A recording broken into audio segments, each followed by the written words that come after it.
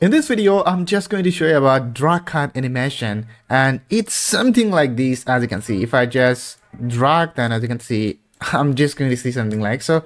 We are just going to make exactly same to same in this video.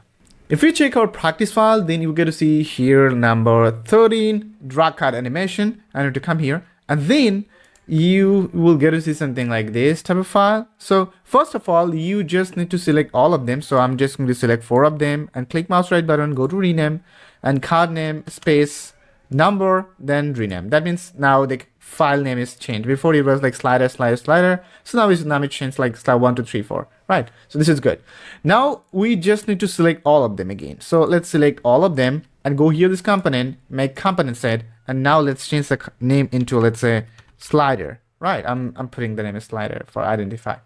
Now go here, this prototype, and let's select here the first one, and again double click to go to the image, and now I'm just going to simply link into the next one, and now I'm just going to change click to, let's say, drag, and I'm just going to make it slow, and also it will be smart animation.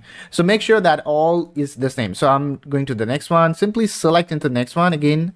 just going to link it and change the click into drag, and go to the next one, simply link it to the next one.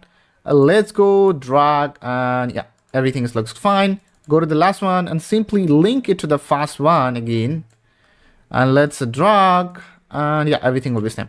So now to check it, let's take in a frame and desktop, and now just going to see in a component, simply drag and drop your recently created slider, and let's see here this preview.